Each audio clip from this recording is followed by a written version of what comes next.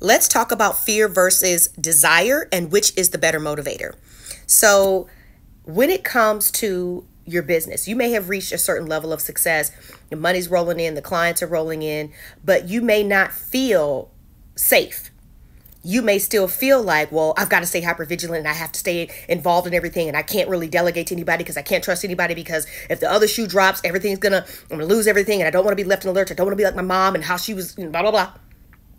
Okay, that's what fear sounds like. And yes, it will motivate you, but it will drive you to burnout. It will drive you to being stressed.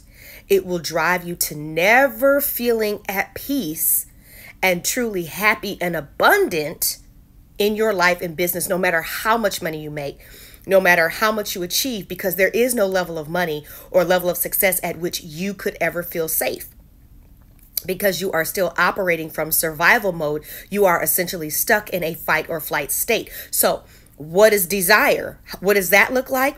Well, desire looks like you going after what you want. And if we're really honest with ourselves, when we think about what we spend our money on, I know me, I spend the majority of my money on what I want. Even if it's food, which I need, I'm going to buy the food that I want. It's not like, oh, I have to go outside and whatever I find on the tree, I got to make it work. No, I go to the store. What do I have a taste for? And I buy what I want.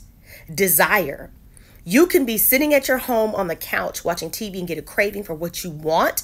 And now, thanks to Grubhub and DoorDash, you can just order it. But back in the day, you would put on something and go get what it is that you were craving from the store. Could have been ice cream, whatever. You were driven by your desire. Desire is a much more powerful motivator than fear. And I also want to add this caveat. When I speak about fear, what I'm not talking about is where the Bible talks about having a fear of God, which is a healthy, reverential awe for him, of fear of displeasing him because you love him so much and you appreciate everything that he's done for you, and you just don't want to hurt him or make him sad by doing something that, would disappoint him. That's different.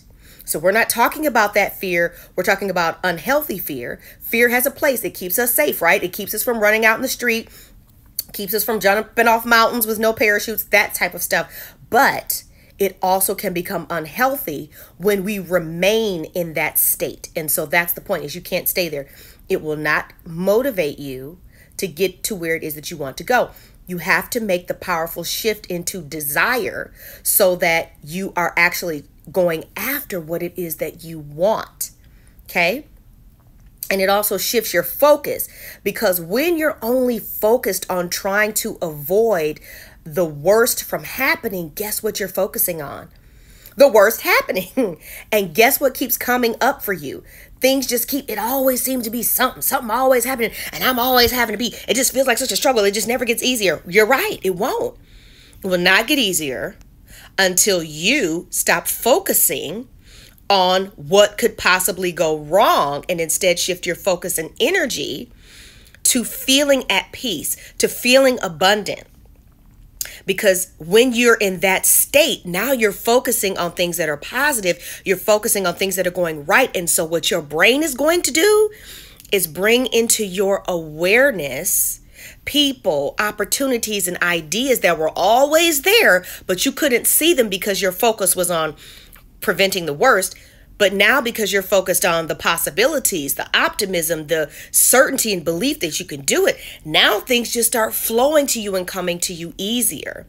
So that is the power of desire.